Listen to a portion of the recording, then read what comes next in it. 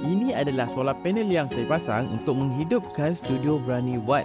Solar panel tu akan connect dekat inverter saya, jadikan AC dan charge saya punya bateri solar dekat bawah tu. Sebelum ni kalau korang perasan, saya letak solar panel saya ni dekat bawah lantai. Tapi saya tak naklah letak solar panel ni dekat lantai sebab first, ruang saya ni membazir. Second, saya tak dapat optimumkan cahaya matahari saya sebab kena block dengan rumah saya ni. Jadi misi dia, saya nak pindahkan solar panel saya ni dekat tembok rumah saya ni. Kat sini paling banyak akses cahaya matahari. Tapi tak tahu tembok belah mana yang paling banyak dapat tenaga. Untuk cek, saya akan gunakan solar meter daripada Float ni. Dinding ni saya dapat dalam 1000 watt per meter segi. Kalau saya condong sikit dalam 15 darjah macam tu lah. Kita tengok sebelah lagi punya dinding berapa dapat. Angle yang sama dapat dalam 800 watt per meter segi. Jadi kalau saya letak solar panel saya susun selari dengan dinding yang ini, saya punya result power yang saya dapat daripada cahaya matahari tu akan reduce, akan kurang sikit berbanding saya buat kat sini. Sekarang saya nak ukur DC current yang masuk daripada solar panel kat bawah tu. Ada 7 keping kat situ. Dalam 6.5 ampere DC tau.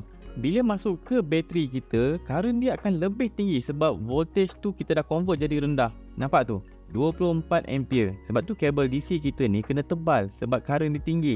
Sekarang saya tutup kejap solar panel punya connection ni. Saya nak check dia punya voltage daripada solar panel saya. Sebab solar panel saya 7 keping tu saya sendirikan dia. Tengah panas ni dia punya voltage dalam 225. Dah macam voltage AC dekat rumah kita dah. Kalau kira sekarang ni power kat solar panel dalam 1400 watt. Jadi connection dekat solar panel ni mestilah properly insulated. Kena pastikan semua connection ni selamat, secure. Contoh kalau ini solar panel saya yang dah lama kan, saya terbiar kat luar. Tengok apa jadi Tengok kabel kita ni. Dah hujan panas, dah koyak dah tu. Bayangkan ada konduktor yang expose dan terkena dekat kita punya bingkai solar panel. Kita tengok apa jadi. Saya akan check menggunakan insulation multimeter ni. Saya set ke insulation dan saya boleh pilih voltage untuk saya test. Ini boleh test sampai 1000 volt. Tapi saya akan try 250 dulu sebab dekat dengan saya punya voltage solar panel ni. Saya buka kabel ni dan saya akan sambungkan pada satu terminal. Okey.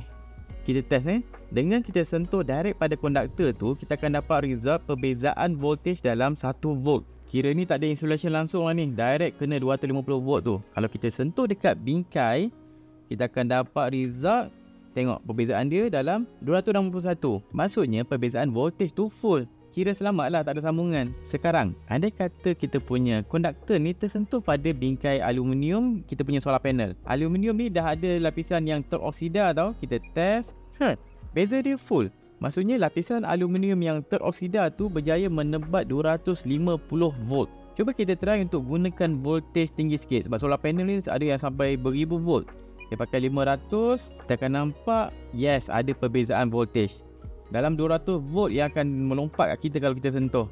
Itu kalau 500. Kalau 1000, okay, 1000 volt, solar panel 1000 volt ni lagi banyak. Kalau kita tersentuh dalam 700-800 volt boleh kena kita. Sebab tu kena jaga betul-betul insulation ni kalau kita nak main dengan benda yang bervoltage tinggi. Kalau rendah tak ada masalah. Tapi kalau tinggi ni, oish, dia punya current tu, dia punya elektrik tu boleh melompat. Okey, sekarang saya nak pasang solar panel saya dan mounting ni semua saya gunakan C-channel sahaja. Untuk bracket dia saya gunakan 3D printer, tapi material saya tak gunakan ASA kali ni. Saya gunakan PETG. Kalau biasa tak pakai sebab takut dia lembik, tapi kali ni saya print tebal sikit. Mula saya letak sebatang C-channel panjang kat atas saya punya tembok luar ni. Hujung dia saya pakai bracket yang saya dah design. Saya tandakan dengan skru, kemudian tebuk dan skru. Dekat solar panel pula saya akan buatkan tongkat supaya solar panel nanti boleh condong. Saya tak nak solar panel saya flat macam sebelum ni. Kira nanti akan ada 3 contact point lah untuk setiap solar panel. Bawa naik dekat saya punya landasan ke atas tu. Saya akan sambungkan guna bracket yang saya design ni. Dia punya angle bracket ni dalam 10 darjah kalau tak silap saya. Untuk skrukan tongkat tu pula, saya akan lekatkan satu lagi C-channel dekat tembok ni. Jadi senang lah, tongkat ni terus skru dekat C-channel je. Kalau tak, setiap tongkat ni akan skru pada dinding. Jadi banyak kerja nanti kan. Tu yang saya buat macam ni, senang. Saya pun boleh buat seorang je. Saya guna ni 300 watt punya solar panel, jadi agak berat dan besar. Bila pasang seorang macam ni, memang berkicap lah. Itu yang saya kena plan supaya possible saya pasang seorang.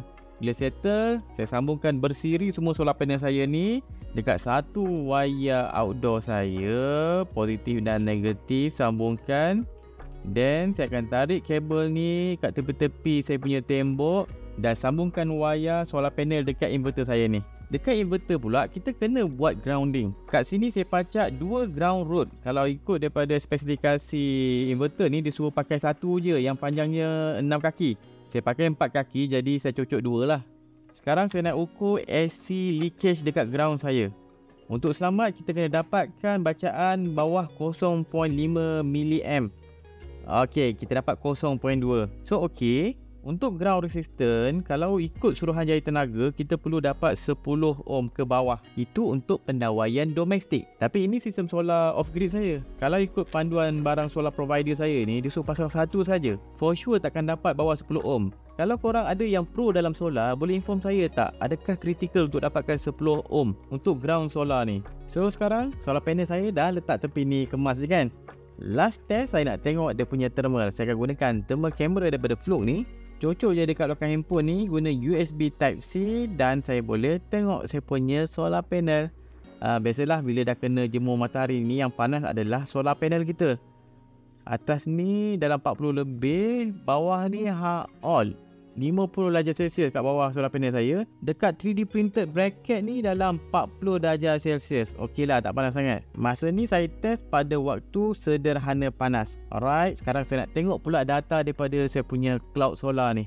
Masa 25 hari bulan, dia punya production ni drop sebab saya tengah pasang. Dekat belah kiri tu semua masa saya letak solar panel dekat lantai, dan belah kanan masa saya letak solar panel dekat setting yang baru ni, setup baru. Sebelum ni pakai 7 keping panel dan selepas pakai 5 keping saja. Oh man, nak hujan. Okey, cepat je. So kesimpulannya, sebelum ni saya pakai 7 solar panel dalam total 2100 watt punya solar panel. Boleh cover sepenuhnya saya punya penggunaan tenaga dekat bengkel dengan studio saya. Sekarang saya dah reduce jadi 5 saja keping solar panel. Total 300 kali 5, total 1500 watt punya solar panel dekat sini. Still boleh untuk cover saya punya penggunaan sepenuhnya elektrik dekat saya punya bengkel dan studio saya. Itu tak termasuk aircon lampu, barang studio, kamera, saya punya tools, itu semua pakai 1500 watt solar panel, masuk simpan dalam bateri. Bila malam dia akan guna bateri, bila siang dia akan charge balik. So okey, saya nak ucapkan terima kasih pada Flux sebab sponsor saya punya video kali ini. Kalau nak usia barang-barang Flux ni, boleh pergi ke website dia ataupun pergi dalam description. Saya akan letak link setiap tools. Kalau nak dapatkan warranty, pastikan beli pada pengedar tempatan, alright? Dan kalau nak tengok banyak lagi video education yang menarik, pergi ke YouTube channel Berani Buat. Boleh subscribe sekali, kat situ ada banyak playlist video. Korang tengoklah, nak belajar daripada multimedia, engineering, pertukangan, solar ke apa, pergi tengok situ. Jumpa dalam next video.